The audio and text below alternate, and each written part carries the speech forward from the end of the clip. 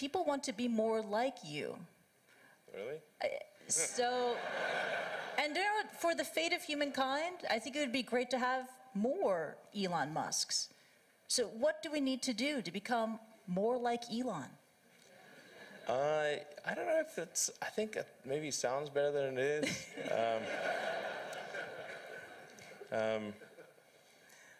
Yeah,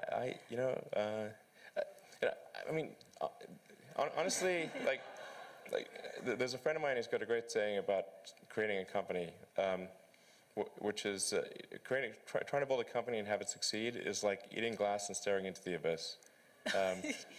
So, I mean, what tends to happen is it's sort of quite exciting for the first several months of starting a company, and then reality sets in. Things don't go as well as planned. Customers aren't signing up. The technology or the product isn't working as well as you thought. And then that can sometimes be compounded by a recession, and it can be very, very painful for several years. So I think, frankly, starting a company, I would advise people to have a high pain tolerance. Yeah. And thanks for reminding us of the harsh, very harsh and brutal reality of launching a startup. There is that Elon Musk / Tony Stark mystique. People think, you are, Robert Downey Jr. modeled his character, Tony Stark, Iron Man, on you. It's easy, it's fun. You're a superhero titan of industry.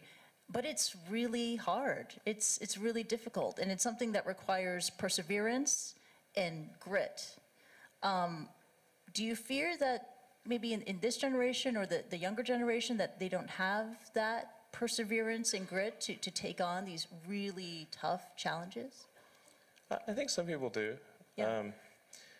But no, I think it is definitely true that, I mean, maybe there are occasionally companies that get created where there's not an extended period of extreme pain, but I'm not aware of very many of such instances. Yeah.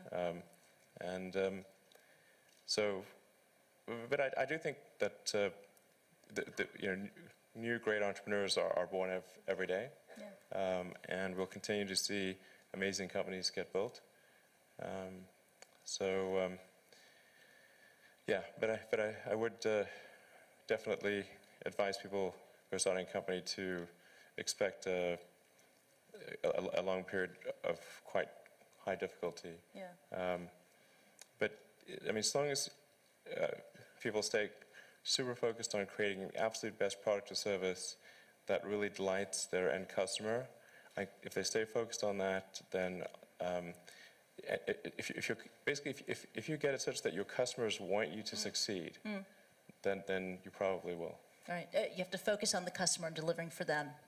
Yeah. Make sure if your customers love you, your odds of success are dramatically higher. Yeah. All the entrepreneurs in this room, they're listening to that message. And we're running out of time, so this is the final question.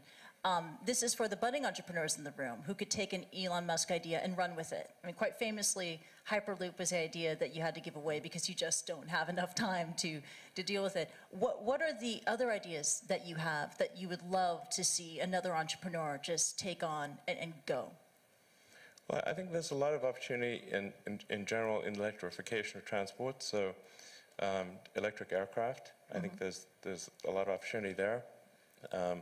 I think in genetics, although that's sort of a thorny area, but I think that's in terms of solving some of the more intransigent diseases, genetics are really key to solving those.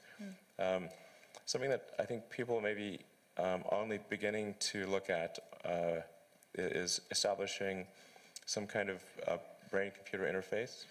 A brain-computer interface. Yeah, at the neuron level. So this is sort of intelligence augmentation as opposed to artificial intelligence. Right.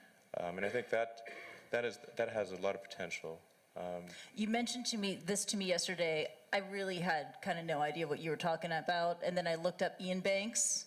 Neural lace. Neural lace. That's right. Exactly. And so it's this concept of wiring the brain. So it's either there could be a brain internet, and it could also mean that we can upload our thoughts to the cloud.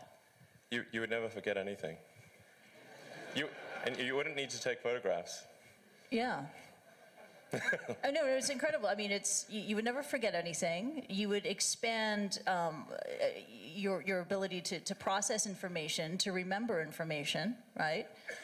But then when the denial of service attack happens, you gotta watch out for hacking. That could really be awkward. Watch out for that.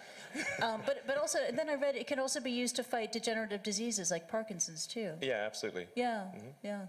And I think it actually would be quite an equalizer as well, because I think the delta between, it would sort of even things out, I think. You mean in humankind? Yeah, people yeah. would be, there would be no education disadvantage. Everyone would be starting at the same level. Yeah. So there would be no meritocracy. No, there would be new meritocracy. There would be, but it would be, the differences would be smaller. The delta would be smaller, probably. Wow, and you really welcome that kind of world. How do I welcome, you asked for predictions. Okay. Predictions are not the same as preferences. So, I mean, do I think something like that is likely to occur? I think probably. Wow. Yeah. Wow, it's incredible. We could go on and on. Unfortunately, we have to wrap and leave it at that. Let's give it up for Elon Musk. That was really awesome. Thank you so much. Thank you. Thank you.